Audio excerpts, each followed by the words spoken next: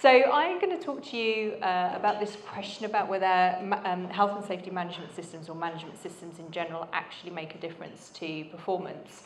But I thought I'd start by telling a little bit of story in terms of my journey as a health and safety professional. So I alluded to it on the session this morning that I started working for the HSE as an inspector, and I didn't come from sort of an engineering or technology background. It was all new to me, a really comprehensive training program. But one of the things that I was introduced to was HSG 65. I was like, gosh, why would anybody do this? And it became very clear to me that actually, you know, if you're going to do a good job in terms of your health and safety management, make a difference, you need a framework, you need something to follow to make sure you get it right, you don't have gaps. So I started to be a convert and did a lot of audits when I was at HSE.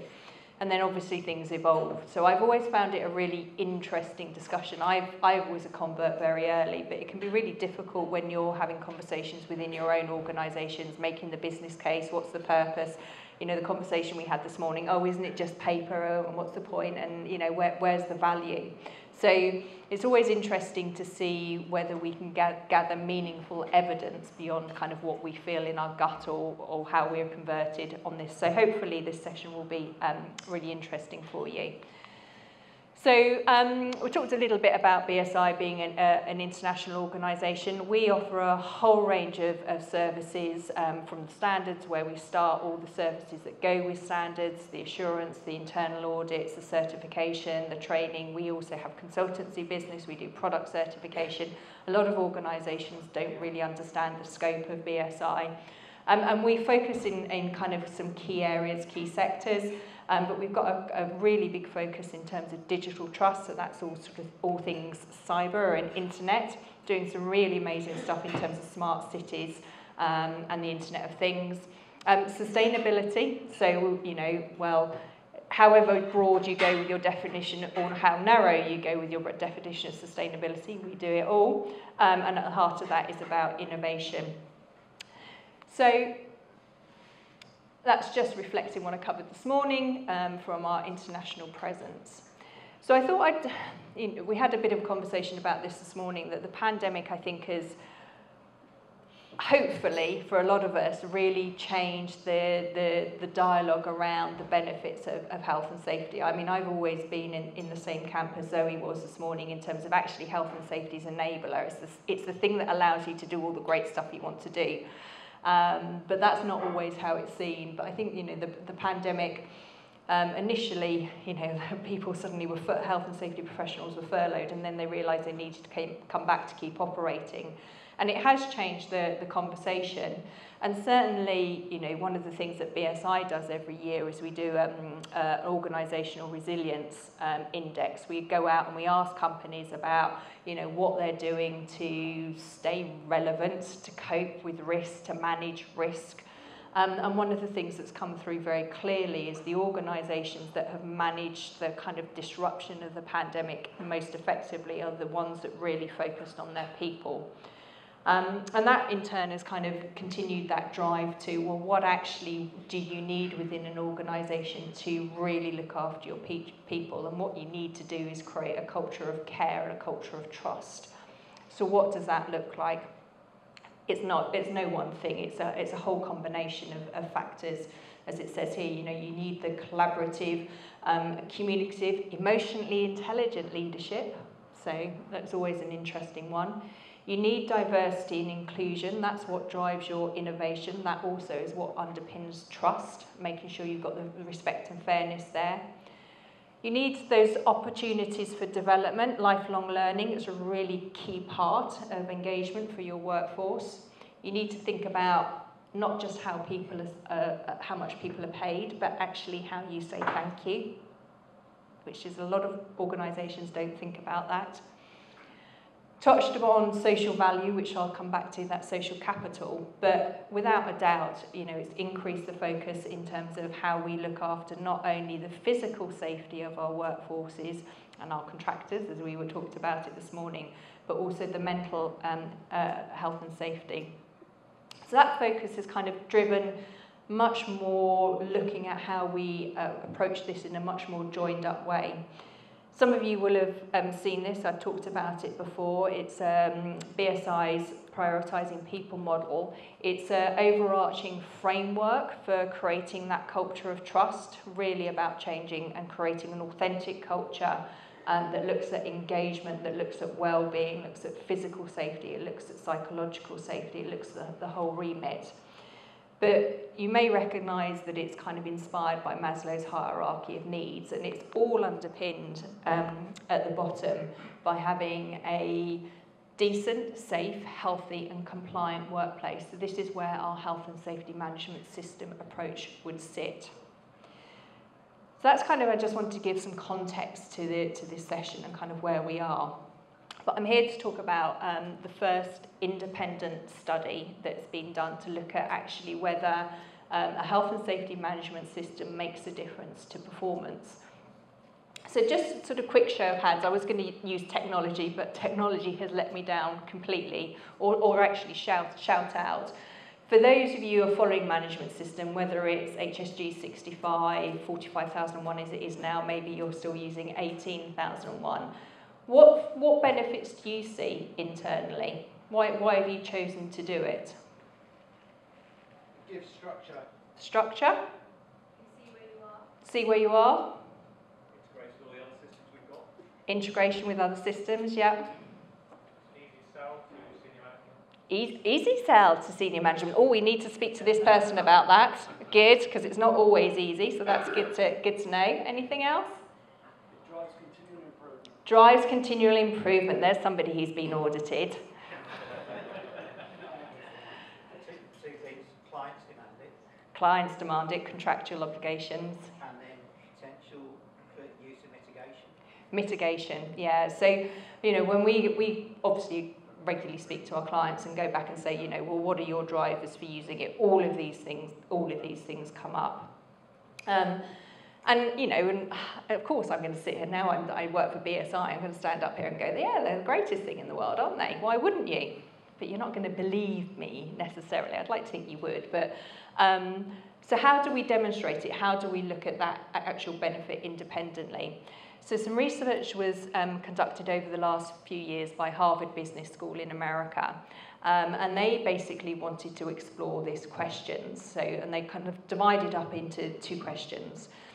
Did safer workplaces in the US get certified to 18001? So that certification step's an interesting one. And did certification make those workplaces safer? So the study was done in the US because it was done by Harvard, and they had access to records from a number of certification bodies, so looking at all certification bodies, and then they had access to the OSHA records, so like RIDA reporting, the equivalent, if you like, of RIDA reporting. And they basically did an analysis between the two to say, okay, right, of these organisations that got certified, you know, what does their RIDA record look like, and what conclusions can we draw or not from that? So that's the basic context for the study. The other thing that's just worth mentioning, it was done on 18001, and of course that's now replaced by 45001. And the reason it was done on 18001 is kind of two, and they're related. When this study started, 45001 hadn't actually been published, so quite important.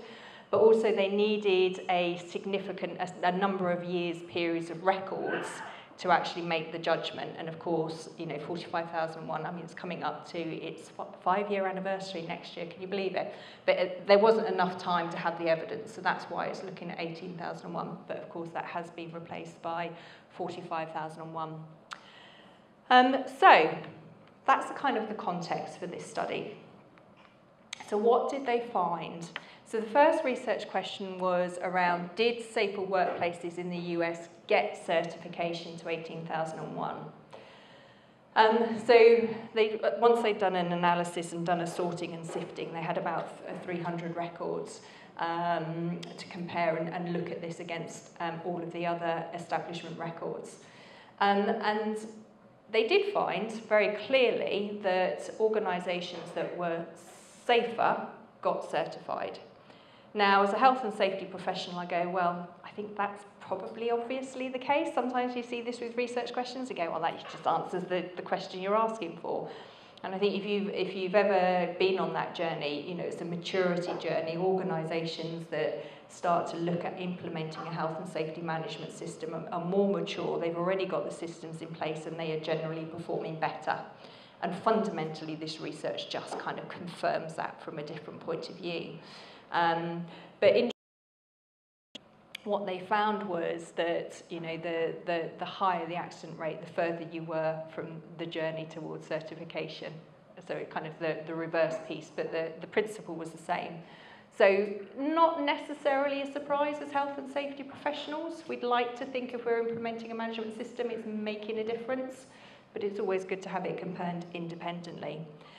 But the second question was a really interesting one. So those organisations that get certified, so not just implement the system, because you can implement it, but actually get that certification, so that independent assurance process, were they any safer? And they found resoundingly, yes, they were.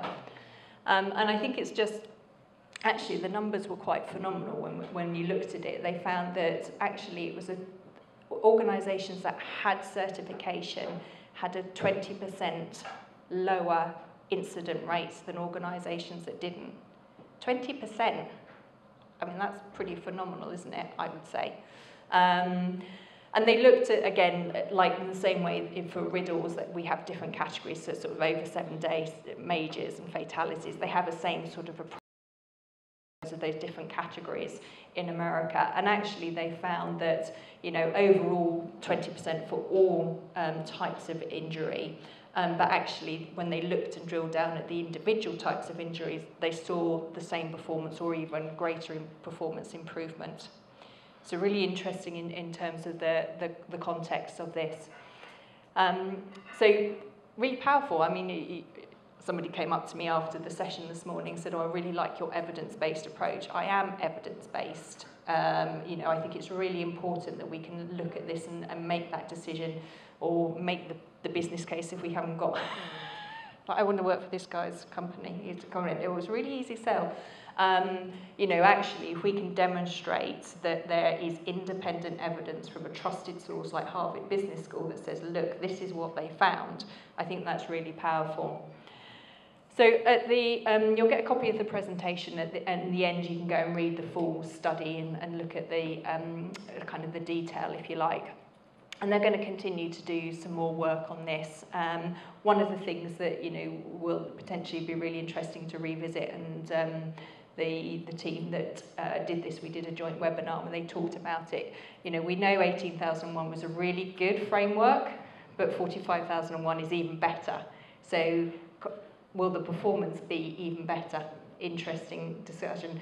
And thinking about psychological health and safety, you know, if organisations are implementing 45,003, which is a new international standard on psychological health and safety, so stress in the workplace, you know, will we see a similar level of performance improvement for organisations that use it? Can you, again, if you think about the level of psychological harm within organisations, imagine what a 20% improvement would make. That's phenomenal. It's really exciting. So they're going to continue to do more work and kind of watch and monitor this and potentially revisit it. But I'd just like to kind of make the point. A lot of, I didn't pay the gentleman in the middle who said about continual improvement, but a lot of organisations often think when we talk about certification, they think getting the certificate is the end of the journey. Yay, I got the piece of paper. Well, we've had a discussion about the value of piece of papers. There is a process that you go through to get certification, but the value is not on getting the certificate. The value actually becomes after that in terms of driving continual improvement. So I just really wanted to kind of emphasise it. But perhaps, like many things, a picture paints 1,000 words.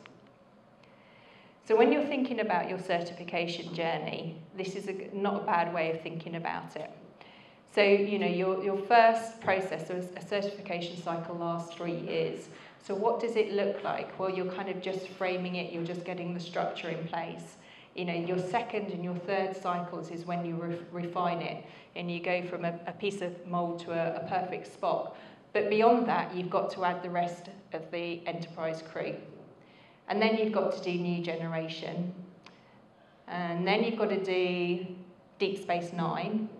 Then you've got to do enterprise. And you can continually improve on that. And the other thing with audits, you know, we see, and I'm sure you've all been here and thought about this when you're doing the audits. You know, this is not what we're looking for. This is not what we're talking about. This is not continual improvement. You know, that rushing around going, oh, the auditor's coming, oh. It's like when the Queen comes and they paint the grass, you know. It's just, you're really missing the point of the value here. So I just wanted to finish in terms of kind of that point. So this is the link for the study. It's still under peer review, so you can go in, you can download the study and have a bit more of a detailed look at it. And obviously information on 45,001 and 45,003 as kind of supporting standards to help drive improvements.